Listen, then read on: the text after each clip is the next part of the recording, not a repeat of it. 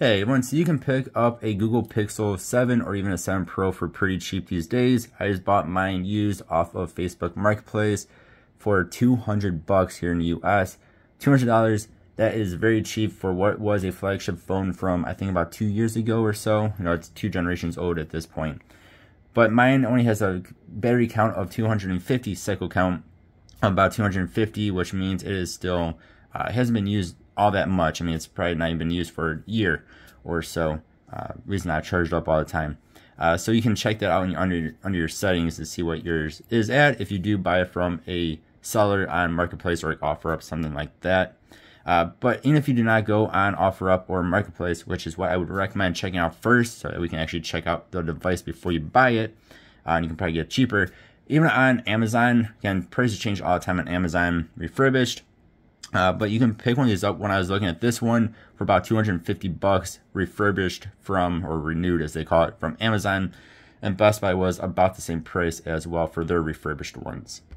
So for around $200 to $250 for a regular 7, it is a steal of a deal. And if you go for the Pro, from when I was looking at them, it was about $100 more, give or take, for the Pro version, which might be worth it if you want the better camera, a little bit better battery, and bigger phone in general, along with some other stuff.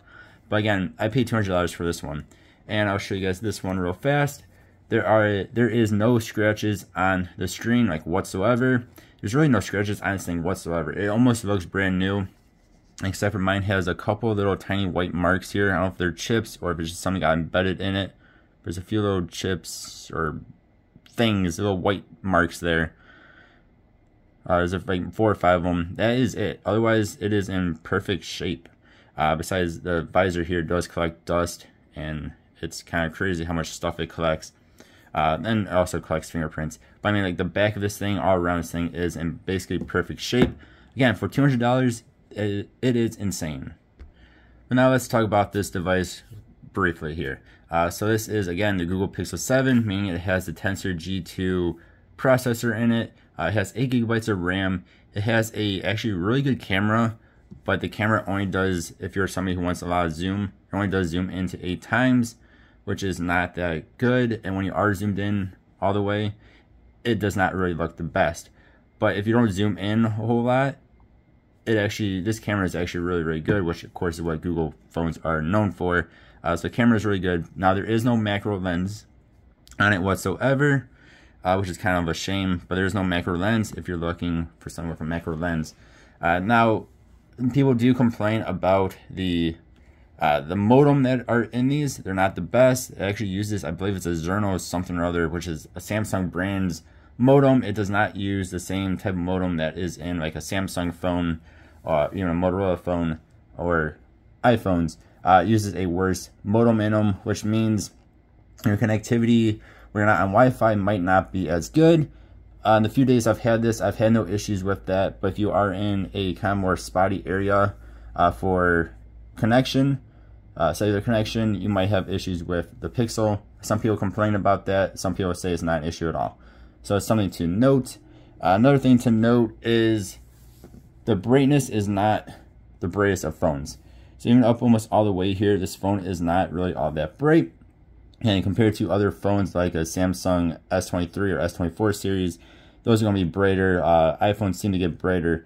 So if you're in very sunny conditions or bright conditions all the time, you're going to have your brightness up quite a bit, which will, of course, affect your battery life. Which then brings us to the other point of battery life. It is not the best battery life. Even when these were new, people did complain about the battery. Then as time went on and these got updates, the battery actually seems to have gotten worse according to some people. Again, in my case, this one has not been charged up all that much. It still has a decently new battery in it. I don't have any issues with the battery life. It's not the best, again, but to me as a light user, it doesn't really matter. It's more than enough to get me through the day and then some. But it is something to note. Now, I'm not going to get into any more specifics or anything like that in this video, but I just wanted to let y'all know that if you guys are looking for a decent phone for a good price, don't mind your phone being used or refurbished from Amazon or Best Buy or whatever, these things are good phones still for cheap. I mean, $200, you're talking, if you were to buy a new phone for $200, you're talking like the Samsung A15, you're talking something like a Motorola, like one of the cheap Motorola's, stuff like that. And this should be better than what those are, as this was a flagship phone. Again, $200, $250, steal of a deal. I would highly recommend checking one of these guys out. Yeah, thank you all for watching. Again, I would recommend one. Again, I would recommend it though going and seeing it in person before you purchase it, just to make sure it is in good shape. Thanks for watching. Hope you have a good one. I'll see y'all next time. Goodbye.